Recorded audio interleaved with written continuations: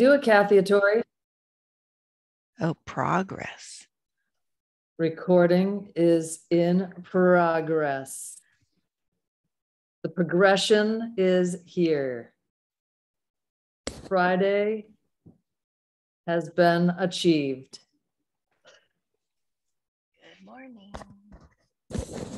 Whoa, Marjorie, that's a nice hat you have on today. I'm liking it. Thank you. Hello, Maybe we should have LED. Hat day one day. Hello. Hat day. Hat Friday. No. Oh, I hat heard day. my mother. You did. Oh, I hear LED. Yes. Oh. So efficient. All right. Okay, everyone, are we ready? Apologies for the slight delay. Yeah, technical adjustments, as Kathy said. It was the atmospheric river. I'm just happy that Peter Gorse is here. Sally, how's your hand? What? All right. Okay, It's good. healing. Good. Yeah. Good. I'm at like I can move it and it has to breathe, so that's nice. Oh no. Oh, good. Good. Yeah. Good. Good. I'm just okay. Yes, I see.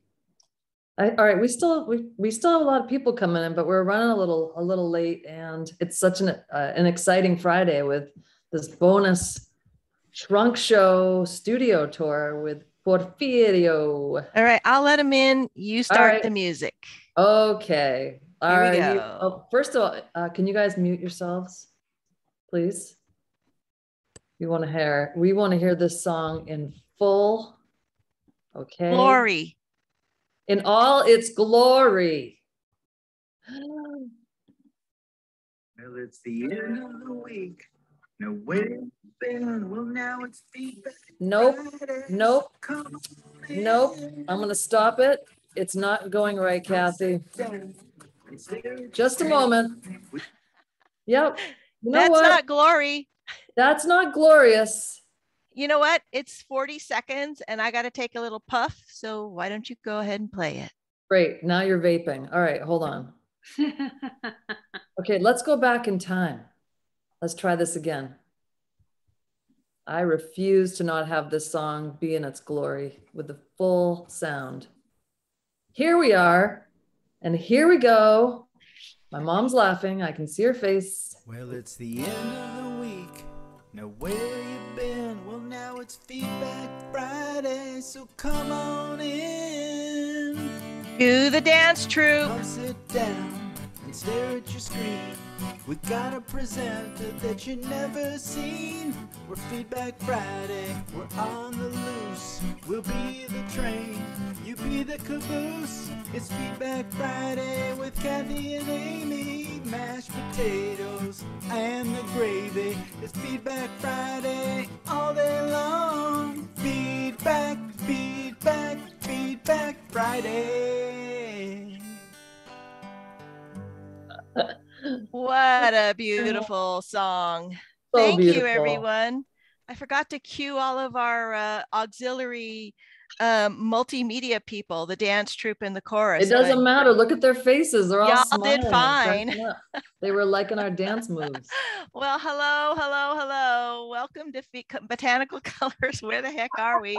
Feedback Friday. It is episode 76. That's amazing. Yeah. So for those of you who are new, Feedback Friday is our weekly show where we welcome dyers, artists, weavers, historians, scholars, activists, all sorts of amazing people who are part of the color and culture and our favorite topic, which is natural dyeing and color. I am Kathy Hattori, president of Botanical Colors, and joining me in the red shirt is Amy Dufault on Cape Cod with hurricane level winds. I've got the atmospheric Not quite river hurricane, here. but it's windy. Kind of wild. So welcome, and we're really pleased to have you with us today. This week on Feedback Friday, we are welcoming Zapotec textile artist, natural dyer, researcher, educator, and excellent good friend and brother, Porfirio Gutíerrez. Porfirio is noted for his deeply traditional weaving and natural dye techniques from the Teotitlán del Valle, Oaxaca region. He's collaborated with the Museum of the American Indian, at the Smithsonian, and his work is in the permanent collection of both the Bowers and the Smithsonian Museum. This time, Porfirio will not only talk about his education and artistic work, but he's now based out of his studio in Ventura, and he'll be giving us a tour. We'll also be having, this is a good part, we're also going to be having a post-presentation live trunk show. So you'll be able to both see, practically touch these amazing, beautifully dyed and expertly woven pieces, and then buy them. That'll be really fun. Before we start, I just want to send out a huge thank you. You guys have been amazing in the 76 plus episodes that we've been, I guess we're producing this show. We don't even think about it that way, but yeah, that all these Feedback Fridays, you guys have shown up, you've participated. It's been really lovely having you. We couldn't do it without you, and I want to thank you very, very much. Kathy? Yes, ma'am. Did you want to tell everybody that that Netflix is picking us up and that we're going to be a new series on Netflix? Oh yeah, we are. It's a comedy show. I thought it was Hulu. Yeah, No? Hulu and Disney are picking us up. Right. Yeah, we're part of the Marvel universe. Anyway, that's it. That's my cultural knowledge of the moment. That's it. Okay, just for a little housekeeping, other than the fact that we're going to soon be mega stars, Amy's going to be moderating and monitoring the chat on this call, which is where you're going to post the questions that you have for Porfirio after his presentation. So right now chat is shut off, but we will open it up at the end of Porfirio's talk, and then you guys can ask questions, and then we're going to seg into the trunk show, which will be a little bit, run a little bit after the normal 1 hour time. Everyone's going to be muted for the presentation, and then we'll open it up after questions and to holler and yell and say hello to everybody. Call is being recorded, and there'll be a video recording available for you afterwards. So now I'm just going to welcome Porfirio. We are so excited to have you join us. Thank you so much. Muy buenos días a todos. Muchísimas gracias por acompañarme. Good morning, everyone. Thank you so very much for being here, for joining me. Deeply appreciate Kathy Katori, Amy, for not only supporting my work, but to be part of my family and to walk along with me in this beautiful journey. Today, I am going to share a little bit about not only the cultural aspect, but also how this cultural tradition has been interact with much more urban America. I am going to talk about a little bit more conceptual processes of my work, a couple of series of my new work that I have been developing in comparison to the functional work that many of you might know, for those of you that know, have been following my work. And of course, talk a little bit about the future projects and future things that I have been working on, including farming and so forth. So again, my name is Porfirio Gutíerrez. I was born and raised in Teotitlán del Valle in Oaxaca, Mexico. Oaxaca is this part of the Americas, about 200 or so miles from southeast of Mexico City. We are in a region called the Central Valley.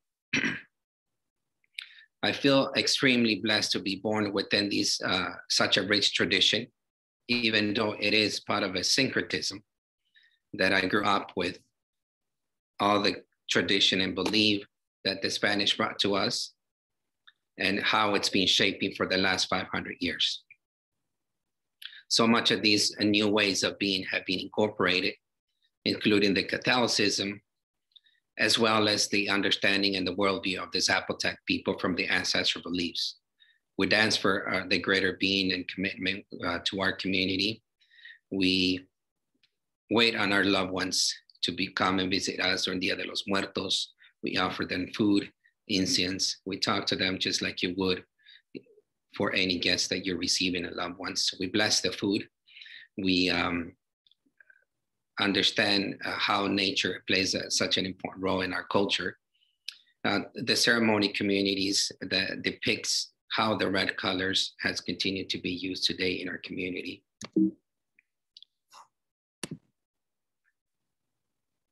I was born and raised in a family of musicians, of masters, teachers, practitioners of ceremony of feather dancing, of course, farmers, weavers, and medicine practice.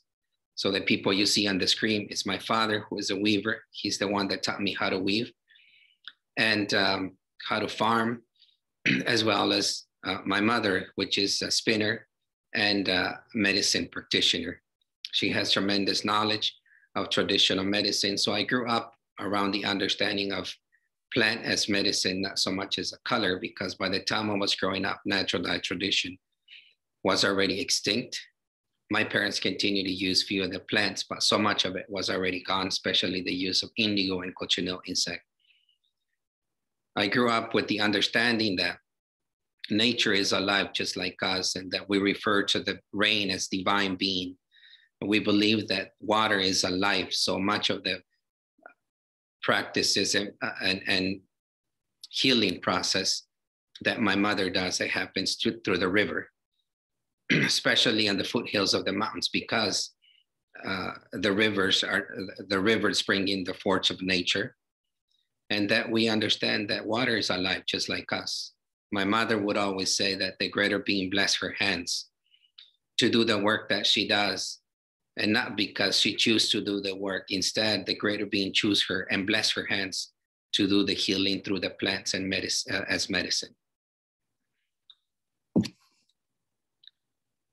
Growing up around this such a rich culture, and as we say in Espanol, este carga cultural, right? This such a heavy cultural identity is the base of what I do today, and my understanding of my work. And a contemporary artist has obviously influenced tremendously my work. And to me, that is one of the most important things that I have to offer as far as my work. Again, I started to weave when I was 12 years old, officially. Throughout my life, my childhood, I was a shepherd, farming, and just helping different aspects to create one piece, cleaning or winding the bobbins, cleaning the finished pieces. But at age 18, I think, where my journey started as an enrichment of migrating into the United States, and between this diaspora of migration, I found such a deep calling for the work that I do today, but also I found an enrichment to be in a different environment as much more urban America.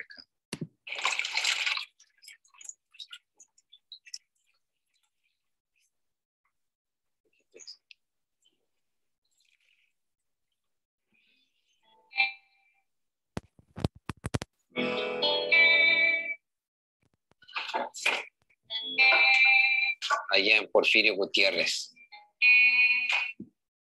I am Zapotec from Teotitlán del Valle in Oaxaca, Mexico.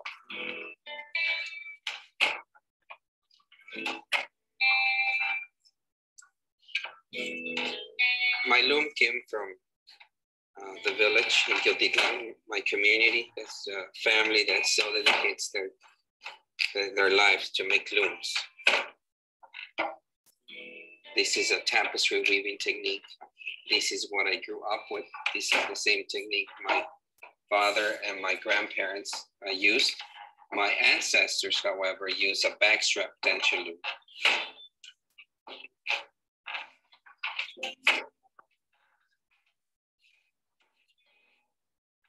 I was 12 years old when I formally learned how to weave. By the time I was growing up, the natural dye tradition was already lost. So I didn't know anybody. I was not aware of anybody in the village that was still using natural dye. And with my ancestors, there were obviously art existed. It was blankets, it was a garment for us to wear. Then when the tourism arrived in Oaxaca, they became to be known as rugs. Mass tourism and wholesalers has been demanding much more cheaper and faster, so that managed to deplete the ancestral knowledge of natural dye. Seeing and being aware of this situation, I really wanted to bring this knowledge to my work. I wanted to create something that is truly meaningful and that it could be guided by my ancestors through my parents, and revitalize this natural dye tradition and create an expression within the work with this complexity, but also enrichment of being part of these two countries. I present my work as an art form because I also want the art world, specifically the contemporary art world, to find out what to do with me. I want them to start asking themselves, what are we going to do with this guy? I am indigenous of the Americas, and I'm not defined by a border. I am defined by the values of my ancestors that comes from nature, that comes from the land.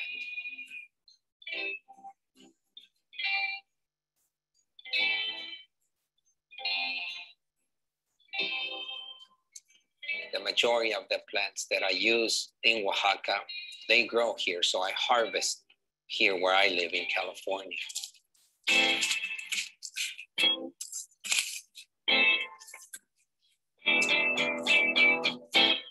I immediately noticed that this is a plant that it's high on tannin, that it could be a great source for browns.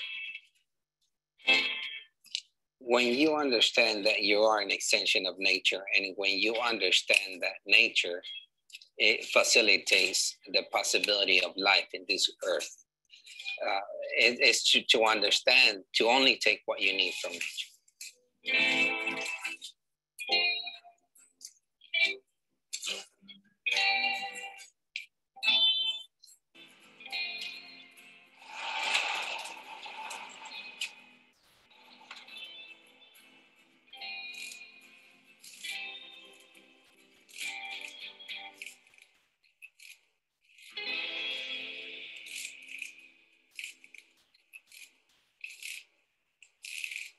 I don't only think about the color.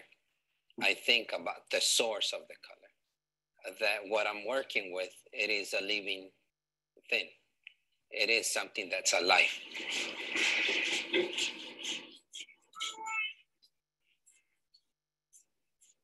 These are insects that breed on prickly pear cactus. And when I think about the process of farming them to turn into a pigment to make red, I think what I am doing right at this moment has a lineage or has a link to thousands and thousands of years of wisdom and knowledge that has been developed. But at the same time, it's connection to nature itself. You start to see the incredible red.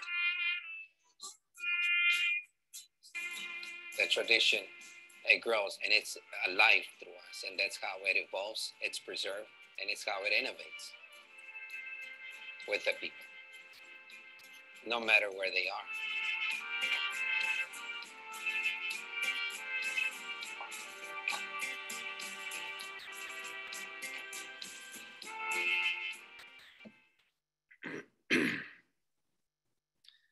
So I think to myself, and I meditate about this, what is tradition? If tradition has been evolved for all these thousands of years, and that how immigration plays an important role on the movement of people, how even a reference to the monarch butterfly, the need of people to be able to move and relocate. Here in the United States, it is absolutely rare for you to live in a house for 50 years of your life. You're constantly moving. In Mexico, in communities like mine, that's not common. But we know that human being has always had the need to move across the globe. And when I think about migration in this context, I really start to meditate about these subjects because the notion that tradition stays on the other side of the border. We see that, or we think that traditions cannot live elsewhere other than its origin place. And I really start to think about that because the tradition flows through the people. It has nothing to do with border. And specifically when we're talking about the Americas as a whole, the tradition evolves, it's preserved and innovates through experiences, but through the people. Here in Southern California, there's over 200,000 Zapotec indigenous that lives here. Not to mention overall indigenous Zapotec like Mixteco and Triqui. So I did a post a while back that I was talking about this particular plant that's used as medicine, but also for olive green, it's called yashi. And it grows wildly around here in Ventura. And the plant gave me the opportunity to think deeply about how the plant might have gotten here.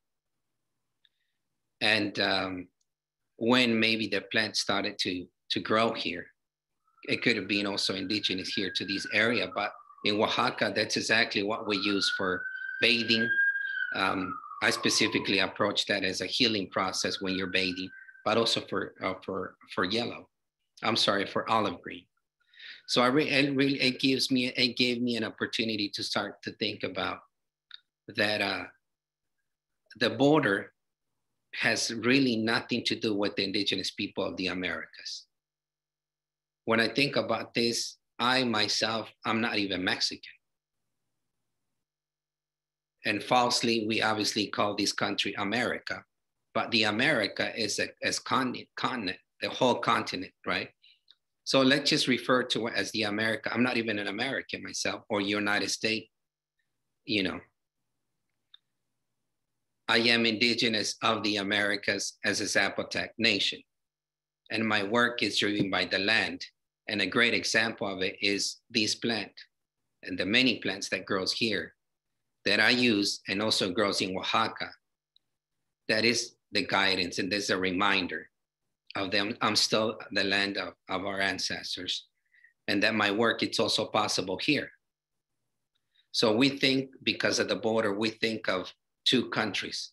But when I think of it in this context, I think about it of one land where indigenous people of the Americas have been living thousands and thousands of years. So this is more than just to be able to meditate about this, but it is an opportunity to celebrate all of us who now call this land home.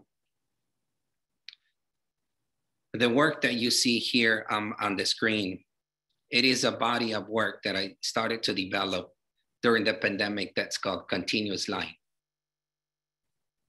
This is a practice that starts to engage traditional knowledge or ancestral knowledge into contemporary art world, meaning this work is approached by not just aesthetic designing, nor the materials. Instead, it is looked into conceptual understanding of the work itself. It has really nothing to do anymore with a rug, with maybe just direct symbolism on one particular element on the design. Instead, it has this conceptual approach that engages the contemporary art world, that it is something that maybe it's not seen very commonly in artesania or artisan practice, especially when we're speaking about Mexico. So this is this body of work that talks about this continuous line. I really start thinking about continuous line by looking into limitations. Limits, just the word limit, it says it all. And as an immigrant, the first thing I encounter is the border. I came all the way to Oaxaca and stamped myself on the border. I could not go any further. I really started to think about that before my ancestors, they were able to interact thousands of years ago, but not anymore. So that was my first limitation. And once I was able to cross the border, my second limitation was language. And you could go on and on. That has given me an opportunity to start thinking about these continuous lines. These opportunity to think beyond limitation and to start thinking about the richness of this country, the richness of the community like we all see here.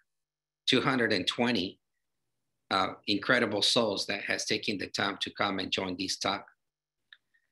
It's to celebrate that, is to come and reach each other, is to learn the language, to learn to be part of the society here in this country, and continue the line of continue reshaping, reinterpreting of being as Indigenous, but specifically the work itself. So this is one of the pieces that it's part of this series. It is made with, for those of you that are weaver, with 22 warp thread per inch, pomegranate background with nuez and Zapotec.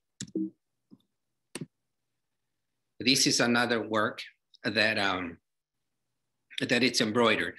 It has texture on it, and the texture was adding on the loom. It is also, all of these pieces are 22 thread, warp thread to an inch, and lace weight yarn. This is pomegranate as well, and Zapotec, which is natural sheep color. Here you obviously, this movement of grecas, for those of you that might have already been to Oaxaca, the designs that you see on the walls of Mitla has been such a prominent in my work because of my findings here in the United States with California modernism, specifically my findings in the architectural art practice. This is a close-up how this piece looks.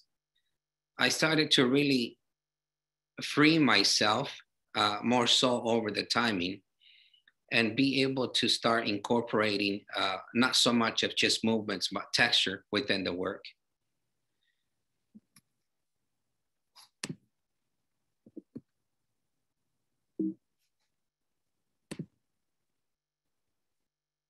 This is another piece that yes, could show the such simplicity and the minimalism, and could show these movements, and specifically the connection with architectural, but also this particular design was actually add on after the piece was woven. So this is a completely embroidered work. The piece was woven once it came off the loom, then the design was add on with embroidery.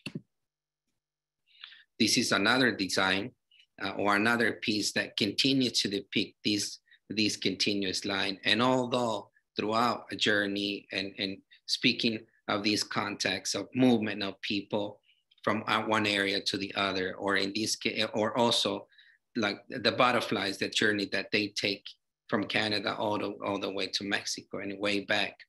There's obviously limitation that you could encounter throughout your journey, but it's just how that can continue to overcome and shaped in such a new way. That is the reference of these lines that you see on my pieces. This is a close-up how these pieces were not only framed, but also the fineness of these pieces. Here you could really see the lace weight and the warp thread to an inch. When I think about modernism, abstract art, I really didn't start to realize that when I was growing up, because I did not have any other reference until I came to the United States, what that really meant. And I discovered this practice by specifically to the architecture, because I'm not saying this any many other times through my work in construction, I came to encounter the movement of architect and the simplicity, and later on the modernism, California modernism. But even Joseph Albert mentioned it, that in Mexico, and Annie Albert and Joseph Albert spent a lot of time in Mexico, specifically in Oaxaca, the abstract and the minimalism in ancient art, or as he says, pre-Columbian art, has been there for thousands of years. And we know how much of that influencing his work. When I parallel the two, this is a perfect example to show the simple movement of architect, of the design itself. This is a building that has been here for thousands and thousands of years, that was built by my ancestors. And that it is such a reminder of how not only tradition has been evolved and in some aspect being preserved, but also how things has continued to come in a circle. And that ancestral technique, science and chemistry and art form has always, so much of it has been referenced to the contemporary art practice. This is another perfect example of how these, so much of these California modern architect has been influenced by ancient Mexico.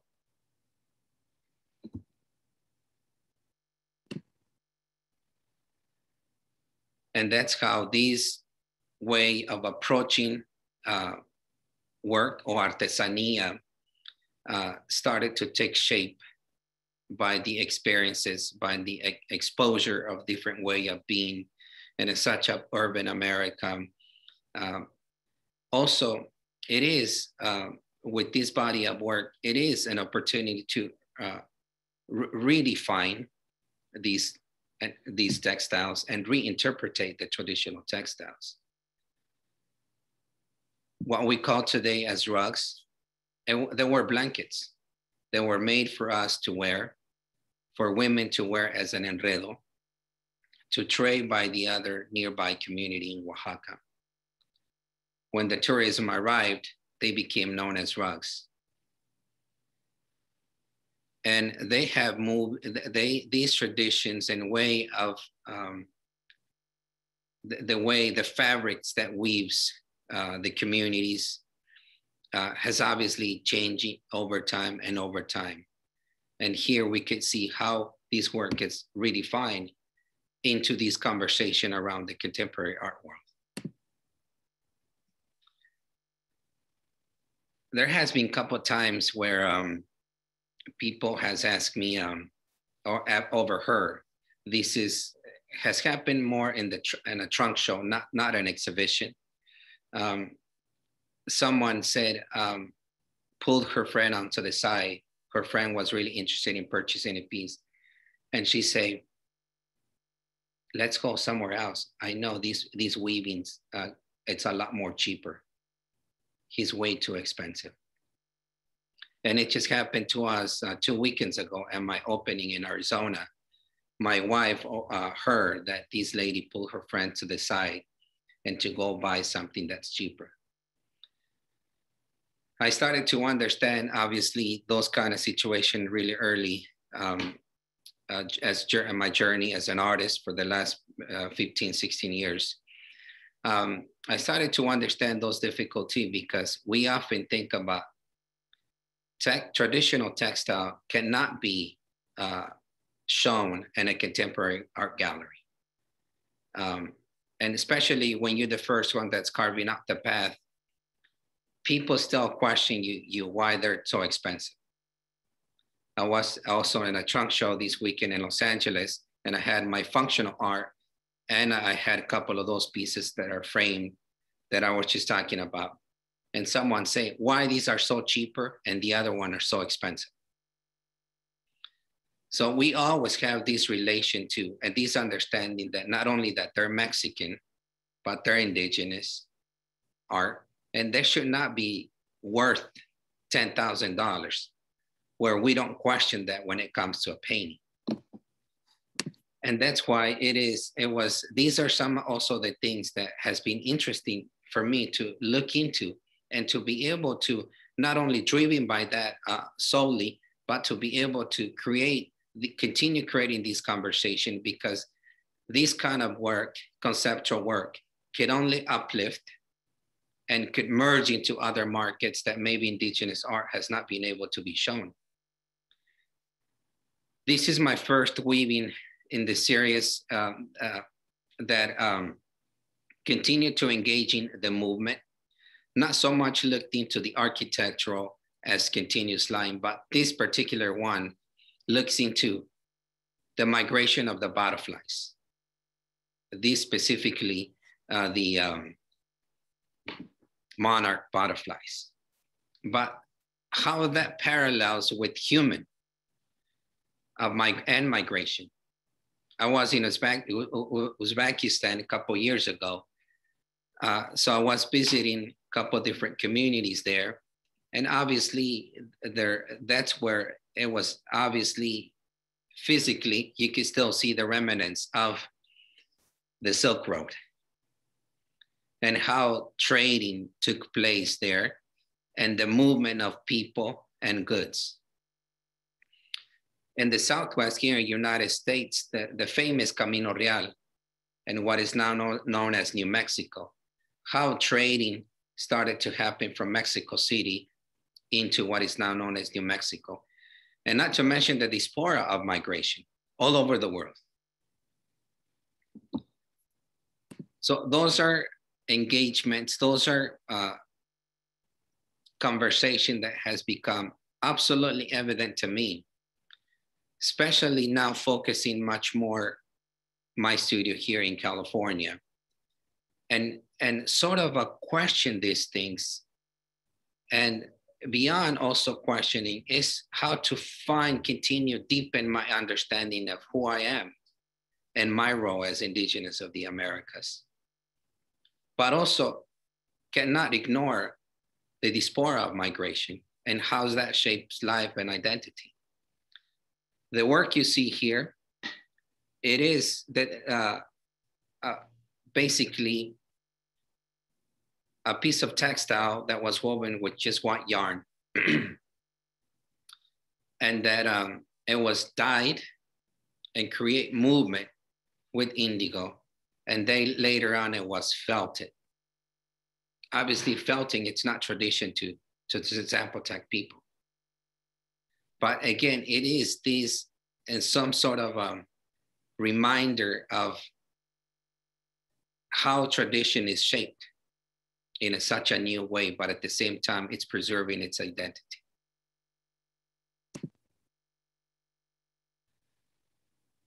So within my studio, the piece was woven and then it was dyed, and I collaborated with Casa San Agustin. I don't know how many of you does know what Casa San Agustin is. It is an art center that was founded by Francisco Toledo, one of the most famous and celebrated artists of Mexico, which passed a few years ago. It was a mill, a really old mill, abandoned mill in Oaxaca in San Agustin. And he turned into an art center. And within that space, he has a felting studio.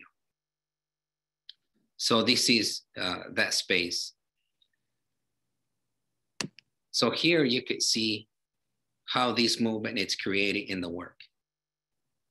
And how this type of work, it's not anymore defined by artesania. It's not anymore defined by the cost of rug or blanket. This is a completely different way of understanding and approaching this kind of work. The value within it's within the conceptual and the message of the piece. It is not to question of why it's $20,000 or $15,000, because it is the same way as a painter or a conceptual artist and contemporary artist is understanding their process. So the butterflies that you see on this piece are this journey and the diaspora and the movement of humanity and how it's continued to shape in a different form. Later on, once we start doing the studio tour, I am going to show you how we use this design in a traditional aspect. So this is what we call a butterfly. So functional work. What is functional work? The best example that I could share with you guys, and I'm sorry, I don't have an image, but Joseph Alberts, as many of you know his work. He did an incredible drawing and painting, in fact, and it's framed just like any other painting. But then the same design he printed on a shirt. That obviously does not need to be explained. What is functional art? What is the art form? But in my practice, I wanted to really start to talk about this so that way we can start to understand the two aspects of the work that I have been creating. The work that you see here on your screen, although the approach and the process, it is also a concept, a contemporary process, contemporary art practice process, more conceptual, but it's still functional because it can still be used as rug. It is made with plant fiber, with indigo dyed, but it looks into how a petate, a palm leaf mat that has been used for thousands of years. It is a cultural object for everyday uses, for ceremonies. I was really drawn by the movement of palm leaves, how it creates this movement when it's woven. But it can still be seen as a rug. The continuous line and this movement and the felting piece that I just showed, those cannot be used on the floor anymore. Those cannot be used as a rug nor blanket anymore. But these pieces it can still be functional. And even though the approach is conceptual. And two of these pieces are actually in the collection of the Smithsonian. This is one of them, the red one here. Okay. And my most recent work when it comes to the traditional technique or more of a abstract of expressing the sarape specifically are these samples. This is also a 22 warp thread 20-inch lace weight and can only be used as a wall hanging, although the approach might not be in a conceptual process. Now, this is for those of you that has probably been following my work, has a little bit more reference to my work. Now, this could be used as rug, but also the static can still be very well cared, very well maintained. This is another way to use the butterfly design. This is all natural sheep color and it's undyed. I really like to use the raw material and the natural sheep color because of the movement and the depth that the colors create. It definitely, we don't have gray sheep, at least in Oaxaca. So the gray is created by carding white wool and black wool. And because there's no sheep alike, they will naturally create these variations. This is another piece that continues to engage in these traditional elements, but here it's extremely simple, but it's also functional. This is another piece that, yeah, maybe because of the shape could be seen as a wall hanging, but also it's a rug. And it was really interesting to be able to seam them together or create these aesthetic as they're seamed together, but they're not actually seamed together. And there's just, I was really inspired on seeing really old textiles in our community, maybe that still was made in the 70s, that the loom was really narrow. So in order to make a matrimonial size or a queen size, they'll seam them together to make one big size. So this piece here right on the center, it's not seamed, but this piece was woven to show that aesthetic. This is another piece that is just create this movement, that it's subtlety, but just natural sheep color, and that naturally will create this movement. This is all hand spun using traditional drop spindle. This is another design that you saw on the walls of Mitla, and I'll show in a little bit how it has been used traditionally. And much of my design, it's so simplifying these traditional techniques. And lastly, these are some of my bags that I have been working for a while. As you can see, this is a perfect, there's no any other perfect example to show my functional work. So these are bags that has been obviously woven, but then finished here with beautiful leather, genuine leather work, really well maintained and cared for all the details of it. Here's another one. On my website, once you see the pictures are not really, they didn't, it looks like the website didn't, how they're setting within the shop online. Some of these photos could be cropped. I noticed that last night. That's why I decided to add a few here so you can see exactly how they look. These are the details of the quality of the sewing and the details. This is what it looks like inside. And you know, looking at this picture, this is my wife and my little one, Noah. This is my studio here. It really started to, this studio space has obviously enabled me to think so much about what preservation means and how the diaspora migration, how the younger generation are very vulnerable when it comes to tradition. But also, it also reminds us that these particular practices involve so many people.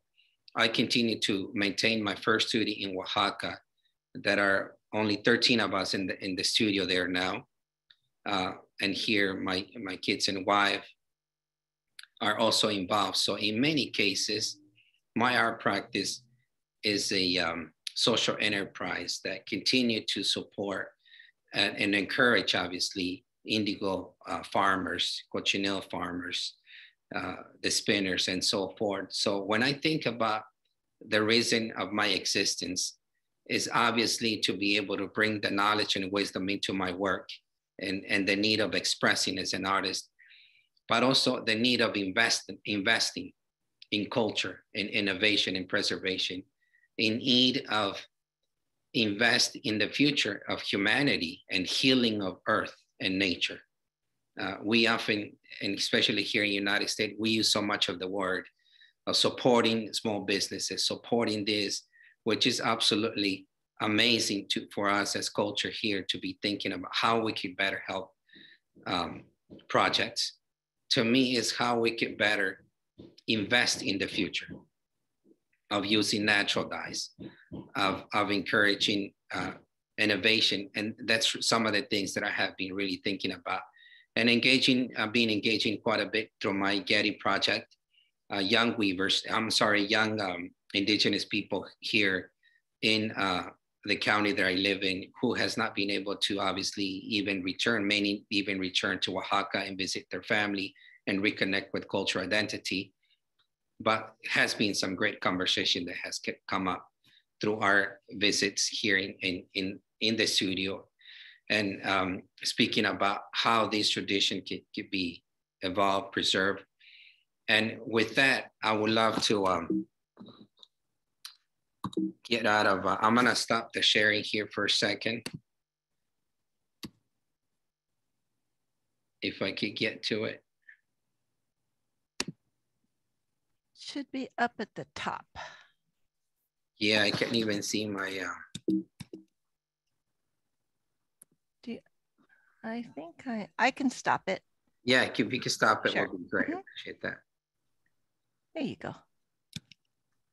Okay, so I would love to go ahead and switch it to the camera and to my phone, so that way I could do a little studio tour. That's what having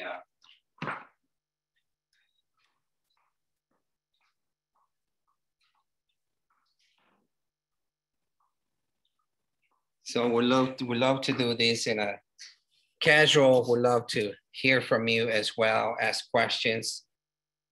I'm just imagining this, celebrating. We are all here in the studio, and just to be able to, share with you guys, ask questions. Some of these pieces might not be on an online store. take a screenshot, send it to me. For those of you that are maybe out of the country, please, if you're interested in some of the pieces, send me an email so I could quote quarterly the shipping cost.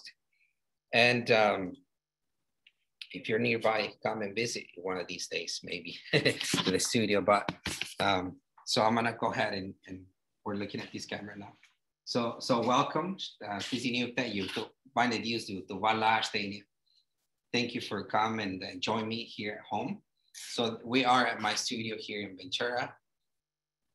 And so this is when you see this part here, so I think of it as my dyeing area.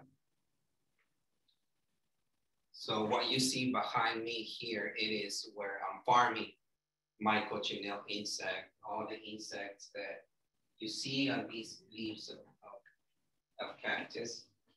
That's one insect. What you see there, that's one insect. And in other lectures and talk quite a bit about how those insects being processed, and I can safely say this is the indigenous seed of my ancestors.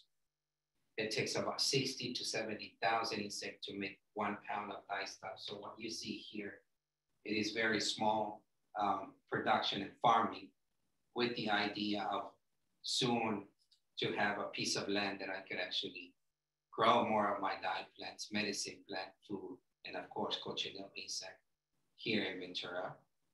So these are my traditional tools. These are the same tools that my ancestors has been using for obviously thousands and thousands of years.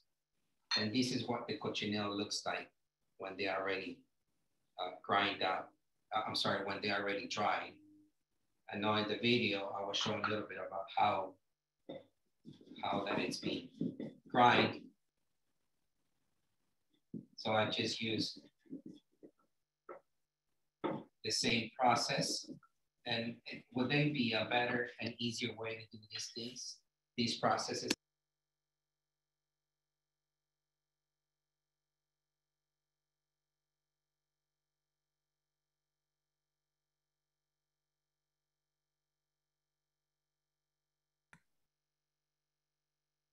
Okay, try now. Okay, wonderful. Okay, please let me know. Please let me know if I'm going too fast. Yeah, this is my metate. I have one for indigo and one for one for cochineal insect and one for indigo. These are my indigo. Indigofera superpticosa, native to the Americas. It grows on the more tropical areas of the Americas. It's also known as Mayan blue. And in Oaxaca, it grows now predominantly in Iltepec. It's one of the communities there. And I purchased it at this stage. And then from here, obviously, many of you know then what are the processes to actually obtain the indigo. So it has to be obviously grind up first, because it comes at this stage, and then from there, the other process starts. And what you see here on this area, it's obviously a couple of different plants that I use, but also the yarn you see here. This is a very simple understanding and to show how the shifting of the pH start to shift the colors. But also so many of these colors that you see here, it has a yellow base to it.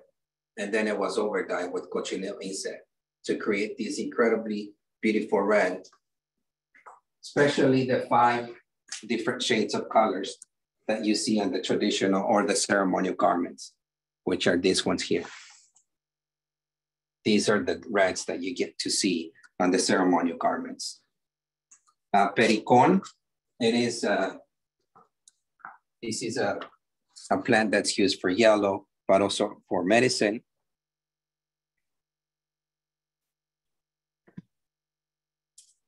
And it is something that you could also find with Kathy. Flor de cempasúchil, or marigold.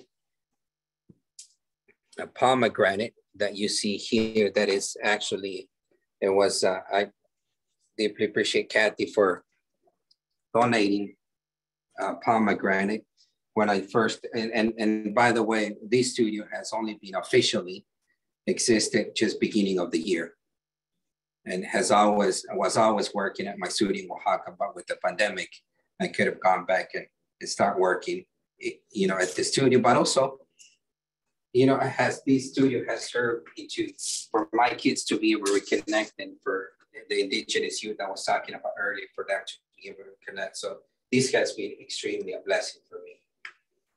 Lujiag. This is Yashi. This is the one that I referred to earlier, and how it's used as bathing, as medicine. And of course, nuez tea right here, alum, and more of my indigo. These also came from Botanical Color. Thank you so much, Kathy. And of course, the rest of my cochineal insect that you see here. So there's about 5 kilos there. So my much smaller and experimenting either technique, dyeing, and material, I do it here. And then just right outside of this studio, there's a huge and very beautiful patio that I do the rest of my dyeing, as you saw on the video. Here's where I hang all my dyed and dried yarn. All right here, so you see a little bit of the colors that you see that you see on my pieces are seen. So I hang them here. I hang them here, and then from here, then they obviously go to the loom. I normally will have my loom here in this area, but right now is in Arizona State Museum for context there at the exhibition, and I'm trying to actually work on getting another loom from Oaxaca to here. This is my spinning wheel here. I don't spin yarn. I actually never learned to spin yarn. My mother's the one that continued spinning. But actually my yarn, my hand spun yarn that I purchased now, it's all being purchased by a nearby community in Oaxaca, women that continues to dedicate their life into spin yarn by hand, and they still use the traditional drop spindle. My spinning wheel is just used to wind skeins into making this bigger loop, so it could be dyed properly, and also to wind the bobbins. And how that's actually work is so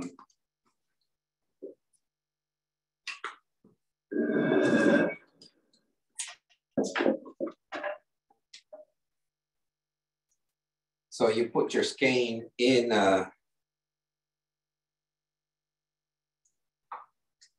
over these. This is what we call bilieni.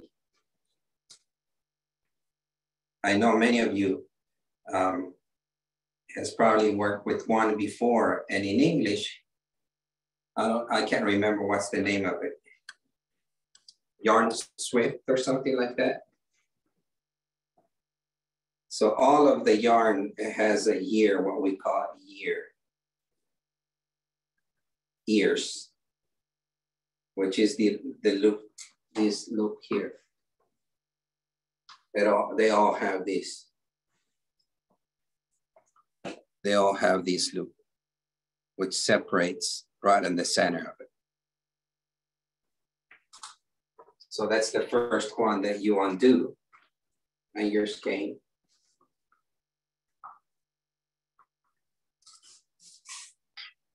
This is my spindle.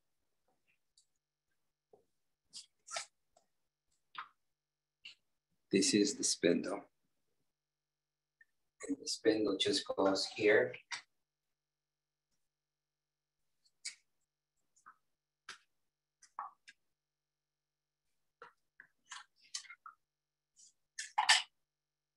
So this would be, what would this be? What would this be? It's called the drive band. Thank you. Drive band.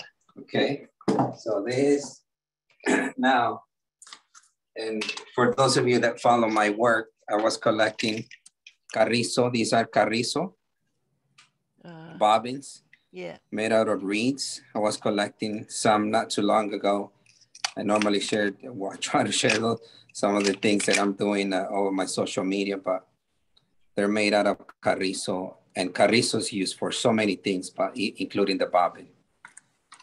There's obviously specific ones that are used. There's obviously a specific way to cut it and so forth, but we grab the carrizo, we put it on the on my spindle. And this is some of the chores that kids will do. This is some of the things that I grew up doing.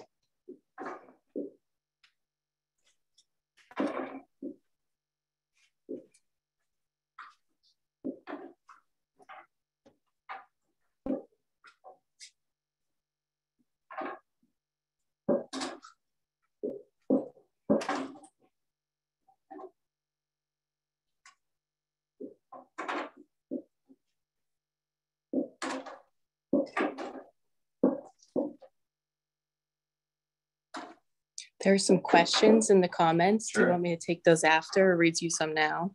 If it's related to this, maybe we could be good to answer. Or maybe I think Amy could probably, I don't know if Amy's doing that. So these are some of the things that a child would do. So it coordinates with this. So the one hand, you're spinning here, or you're turning this wheel. Another one, you're keeping the yarn wrapping around the bobbin.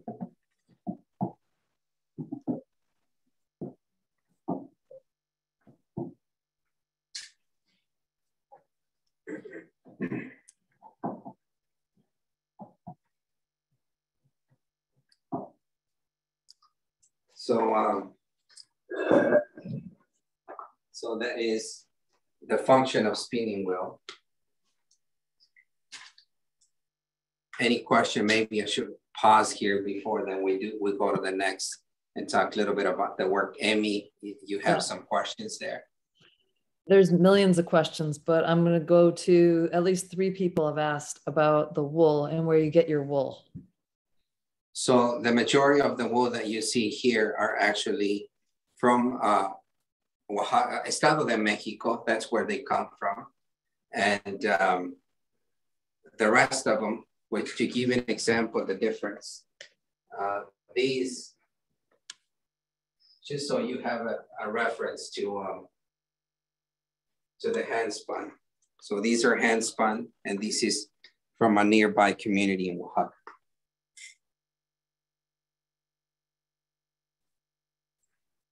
Hand spun, and this is mill spun. Those are the 2 differences. And that's where I currently getting my wool. I'm hoping to also find some wool here with farmers here nearby in Ventura. Let me see. A couple of people have asked in kind of different ways, but I'm looking at this one question right now from Marie Roncesvalles. She's saying, can you speak to the vision you might have as you work on a piece that might be used in different ways as a hanging or as a functional piece? And she wanted to thank you too, but yeah, where you talk about these were meant to be worn, but you have the wall hangings, just maybe as you're creating them, like how do you? That's like really good question. Your kind of take on that. Yeah, that's really, thank you for asking that question so I can clarify a little bit more.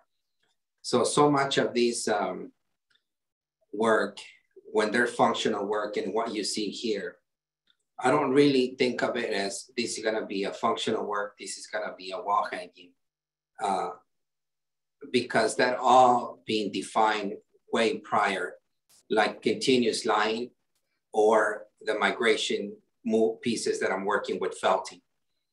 Those pieces are obviously cannot be functional. You can't, just by looking at them, you can't use them as functional. Other than that, I really focus on, let's say, pieces that you see here that could be done in different color and different sizes, different, so customize them, right, to the needs that you might use for the living room. But that's being decided even way before it's gotten to the loom. And the conceptual approach the, let's say, fine artwork that I'm creating, it starts sometimes years before as a conversation, as understanding of life journey, like the continuous line, right? That's how those pieces starts. That's their process. It's not in actual material and the making of them on the loom. The functional work, even the functional work, can still be addressed way before they get in the loom. Focus much more on the aesthetic part of it. On the fine art, it's focused much more on the conceptual part of it. And that, again, way before, sometimes years before, as a conversation. And then eventually they get to become as a fine art piece. So I'm sure they have links now so they can look at some of the pieces online. But this is one of the pieces that it's on there. And this particular piece, I wanted to share these, although this is a functional piece, but this is my, obviously, original design. This has, again, reinterpreted in the traditional textile. And I show that, and also, obviously, you can see what's here on the wall. Just a reference as the pieces that you see here. All the pieces you see here on this wall, this part here, are all traditional. And each textile's design, symbols, and although with its own involvement, has obviously represents a group of people, a community, a region of the world, that it could very often, you could identify those people by their dress ways. What you see here and what is now known as rug, you look at these pieces for the people that has a reference to what is a Oaxacan rug. This is what's in mind. These are the things that you will see. And these are many designs that are the butterflies, caracol, grecas, and so forth, has obviously been in sorts of, has obviously been within the community textiles. So many of these pieces, I grew up around them, seeing my parents use them, my grandparents, and so forth. But this is a very traditional design. And by the way, all the sizes you see here are the same size as the one here on the floor, for a little bit more context. And they are 59 inches long by 31 inches wide. All these pieces here on this part of the wall, the tradition. So this piece here is what we refer to as caracol, or the snail, right, in English. This was inspired on a fragment of rock that was once part of a ceremonial site where our church is now sits in our community. A fragment that has obviously was found by digging up around the church. This is the last 80, 100 years. And the community find the best way to preserve them is embed them in the walls, the perimeter of the church. And that's where you find these pieces if you ever visit our church. So it's one of these designs. It's actually a fragment of it, but the community obviously has been using it in a much more repetitive and makes it incredible design here. If anybody's interested in something that I'm actually showing, please let me know that I could bring it down and lay it over, because some of these pieces, again, are not on my website. I'm happy to do that, bring it down and open it so you can see the entire design. These are, sure, you have anything, please let me know if I'm going to. Yeah. Just, there's somebody was just asking if you provide a written description of the traditional designs for each piece that you sell. Absolutely. All of my pieces come with a certificate of authenticity that explain the symbolism, the plants that went in to make the color, the thread count, the size, and so forth. I'm working hard to raise the value of those pieces. So I'm sorry. I know you have say such great stories about the motifs that are part of each of the works that you have there. There's like so many good stories within each one of those pieces that are hanging there. I know when you did the Feedback Friday last time, you talked a lot more about it, but corn, and there were different colors, and there was different, anyways, there was, you'll have to watch the other Feedback Friday too, everybody, if you haven't, just to learn more about those motifs. Yeah, definitely each piece comes with the certificate of authenticity that explains that as well. So this is the cycle of life design, and this is how it's being used traditionally.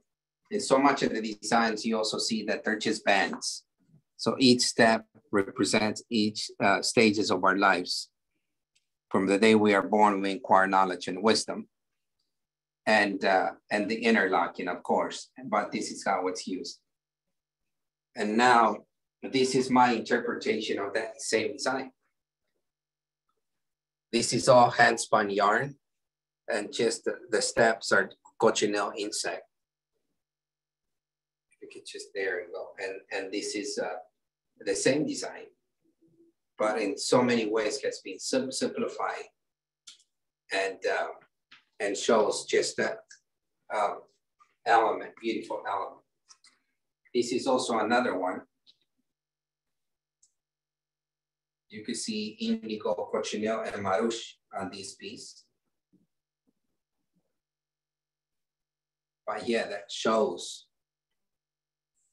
how how tradition has innovated, has been shaped in a way that it's relevant to today's environment, and how I think it's preparing for the future as well.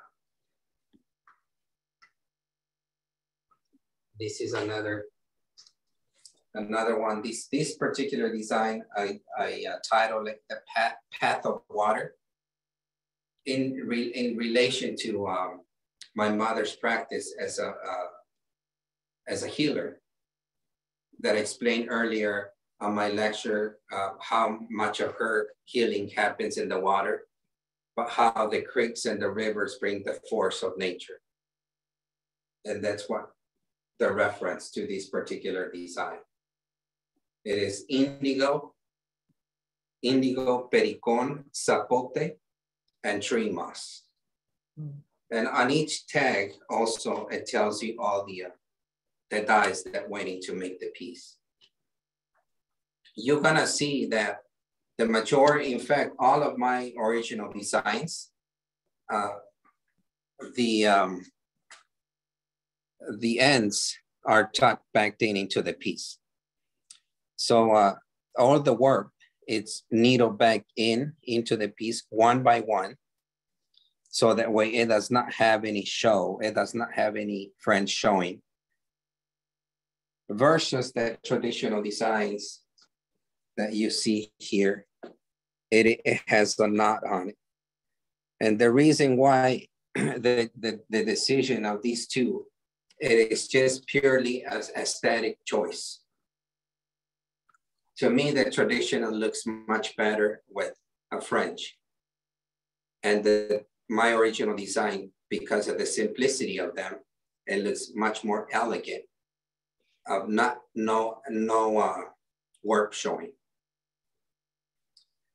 And also, I never really liked how the Oaxacan rod has such a long fringe, because that is not pleasing aesthetically, but also if these pieces are used on the floor, you could vacuum them regularly and the vacuum will not get caught on the fringes.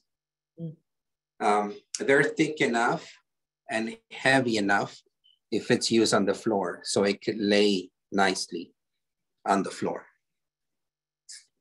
But they're also heavy and light enough to be able to be in a wall, as a wall piece. Yeah.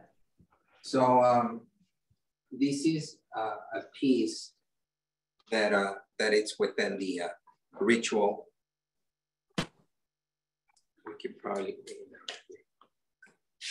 that it's part of the ritual series. So this is plant fiber Zapotec and yashi that creates this movement. It's sort of a basket-like weaving because these petates were made out of palm leaves, like a basket through weaving technique, but it's a mat. It's not a basket. Here you also again see these interlocking of greca, right? Right here. Just the blue and the indigo on this particular piece. Here you also see the other piece that is just natural sheep color. So I touched on this a little bit earlier, how it creates movement. I'm really drawn to that because it creates so much depth, and instead of making nature to do what you want it to do in this case, which is obviously when it's just natural sheep color, it would be impossible unless you dye it. But instead, just let it be, let it express and honor the raw material and the creature that it came from. And use that to an advantage where that is helping me to express also a vision that I have when it comes to the aesthetic part. This is the particular design I was talking about earlier on the image. So the sewing that sort of looks like a sewing in the center there. That was just an aesthetic also choice, but that because I was really drawn by these older textiles, how it creates a movement in the center when you see them together. And that's what this piece is. It is also within the understanding of the path of water that I was talking about earlier. Someone asked if we can see the smaller pieces on the table. So remember the functional art, I think you could see it here. This could be used as a coaster. This is a coaster. And this is my last one that could be used as placement, that could be used also as a wall, or maybe a center on a table, a coffee table, nightstand or something like that. And this is an award that I received about a month ago, Sustainable Luxury of Latin America. Premio a Lujo Sostenible en América Latina. Can you translate that, Kathy? So this was given, I was just absolutely blessed to receive this award. It's given in, or the headquarters of this institution is in Argentina, but they basically award artists like myself who is creating work that does not create any waste, that it's quality and uniqueness, and that it's innovative. So they see that as a luxury. And they award, this year's award came to us, all of us who makes this possible. Congratulations. Any other question there? Just so that way. I don't even know. I feel like there's some questions here that I might have to send you. They're maybe like a handful that I could put together and send to you later. Sure. But I thought this one was interesting. What was or is the traditional mordant used for these fibers? And do the Zapotec people and communities, did they use alum, or what? Just can you talk about traditional mordanting? You know, one thing, it is definitely important to mention how much was lost by the time I was growing up.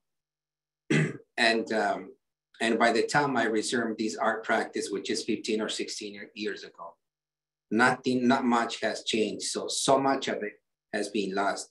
What was used as traditional, it could be yawi. Yawi is guava tree for mordanty. Now what I use, mostly what I use is alum since I resumed my art practice. But traditionally, that might have been one of the things, the elements that was used. And it is also important to say that, and again, this conversation about innovating, preserving, and enrichment of life experiences and so forth. The 200 colors that we have been creating within our studio since the last 15 years. That's not traditional colors. Some of them are, but so much has been built on from what was really tradition into the extensive vocabulary of color that I use today. Can you repeat the name of the tree, please? Yawi. I'll have to type it in or something, and I could do that at the end. That is actually a Zapotec word that you can find. But these are some of the things that actually that I have been able to do a little bit of research, and also what has worked for me as far as using L. Porfirio, I've been putting links as you're going. I'm trying to find the different pieces that you're showing and putting the links inside the chat. But for those smaller pieces that somebody might be interested in, did you say that they would just get in touch with you and just like how are they supposed, the ones that are down on that bench, how they're supposed to get access to those? Yeah, the majority of the pieces that you see here are actually on the store. Yeah. For those that are not on the store, just if you're able to get a screenshot, or you say, hey, you were showing some pieces on the studio, smaller pieces, please send me some images. Then I'll know what to send to you. So these are 6 little coasters. That's all I have. and one of these pieces. And so you have an understanding of pricing. Each little coaster are $20 a piece. And this is a 18 by 14 size, and it's $130. That's my last one. They're not on the website, of course. But some of the things that you see on the website are table center pieces for a table or on a narrow wall. This is on the online. That seems like an incredible hostess gift for the holidays. I feel like I'm again home shopping. It's so beautiful. So these are I think some of the was pieces. Like we couldn't bear to walk on anything or put food on anything because they are so beautiful. Oh my goodness, look at that. Yeah. And how do you wash these pieces? You take them on your backyard and hose it down with garden hose, as we know, with pH neutral, by the, even Dawn, soap Dawn from the kitchen will work. And you just can't get on the shade for it to dry. If it's on the wall, you bring it down once in a while, let it breathe, let it get some sun, and then put it back on the wall again. Okay. So these Wonderful. are, if you guys, so this is, Ooh. this design here, this is also the reference of Path of Water, or some other people refer to as montañas. But this is how it's used traditionally. And this is how I use it on these indigo pieces. Oh, that's such a beautiful piece. Yeah, I love that. So just as a reference, how those designs are used. This is a traditional piece, but you can see this incredibly beautiful color. Oh yeah. Kathy, do you know you're not muted right now? I sure do. Hear me like, oh yeah. Oh yeah. Oh, amazing. Nice. So nice. So nice. I don't know how's our timing, but if there's any other question, anything that you guys think I might be missing, please let me know. Michelle. Yeah. It seems like, everybody. Oh, nice. It's a beautiful. Well, I know that there's a couple people who have been eyeballing some of those. So if you're a fellow eyeballer looking at these, you better get on it. And do you ship to Canada? Somebody just asked. Absolutely. Okay. Canada, it's not a problem, and other parts of the world, of course. Okay, great. Just please let me know. Yeah. You'll have to rejoin the meeting. If it's I could just do it. Yeah. If it's a international shipping, I'm also happy to go over shipping costs or anything like that. Yeah. Sounds wonderful. Porfirio, what a treat. What an absolute treat. It was so beautiful. It is interesting. I have seen pictures of your workshop before, and I've always thought, oh, his studio is so beautiful. But having the whole thing, the cochineal, the spinning wheel, the rugs hanging, the yarn, the dye stuffs, it's the metates, it's fantastic. So thank you for that little like trip into another world. Is incredible. And I have to say, the new work you're doing is super beautiful. Thank you. Really nice. And I hope that you get good response from these more kind of architectural clients that you've been working with. I hope that they're looking at this as really beautiful statement pieces, because they are exceptional. I'm going to go ahead and kind of wrap it up because we're at 10:30 now. And for those of you who have not bought something off of that website, you better hurry up, because I got a couple things in my bag or my shopping cart. Oh, no, you were shopping during the... My shopping cart. Oh, yeah, Home Shopping Network.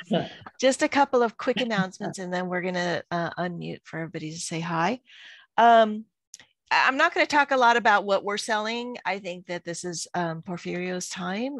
So if you're interested in like dyes, you know what our website is, and you can go have a look at that.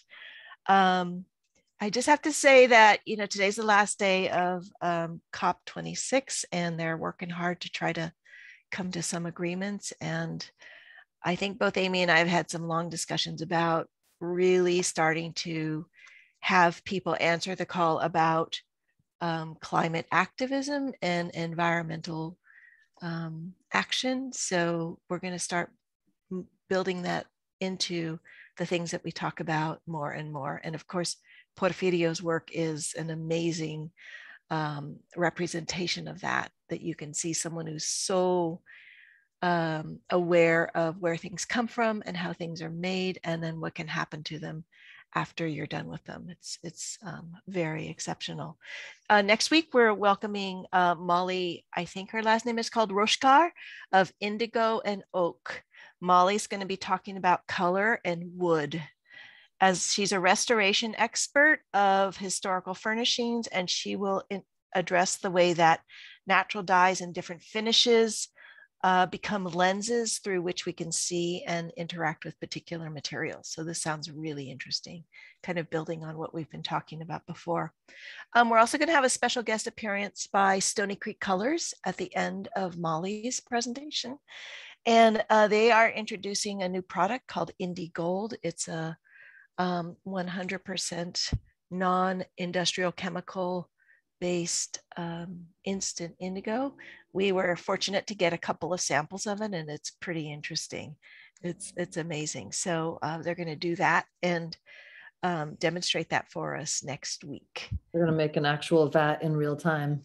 That's right. And Amy, anything else before I sampled with that indigo, so I'll be posting some pictures of my experience with it, which was pretty amazing. And I'm still playing around with it. Great. No, there's right. I have a couple things that I put on there if you wanted to talk about. Oh, you said you don't want to talk about. I'm not gonna.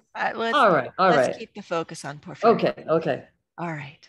No, except for thank you for being here. Yeah, thanks everyone. We can go ahead and unmute. Say hi to everyone. Yep. And bye.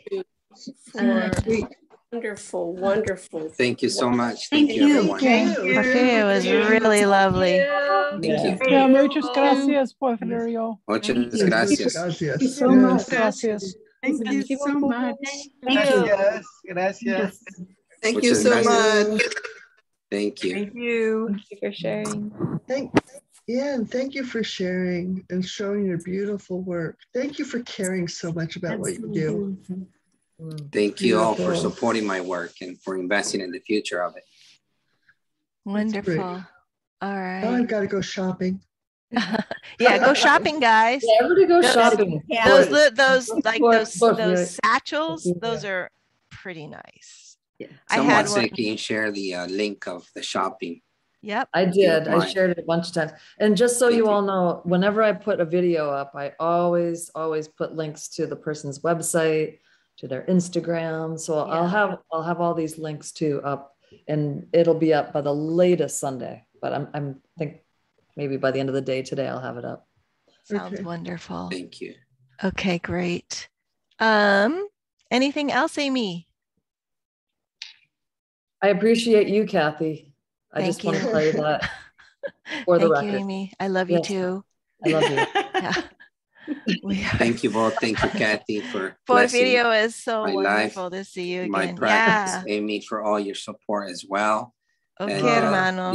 These cannot be done without all these it kind definitely spirits takes all a the way community. around. Definitely. Absolutely. Okay. And wait till everybody hears about that amazing amazing workshop we're going to have in Ventura with you in April. Everybody start saving. It's going to be the experience of a lifetime. Gonna be so cool. Yeah. A little bit of everything. Somebody already bought that handbag I wanted. Oh no. There's it's 6 real. of them there, I think. How many bags? I think 5, but they're only one. I mean, unfortunately, I can always make another one, but as of right now, I only have one. Okay. One of I each. guess I'm going to have to go to plan B. Yeah, it's real. People are really, I'm sure they're in there shopping right now. So if you guys, not to create a frenzy, but get in there if you want to get in there. Yeah. Amen. Yeah. Amen. Amen. Amen. All right. Okay. Thank you. Yeah. Thank you guys. Muchas gracias, everybody. See you next time. Thank you. Bye, everybody. Bye. Thank you so much. Bye.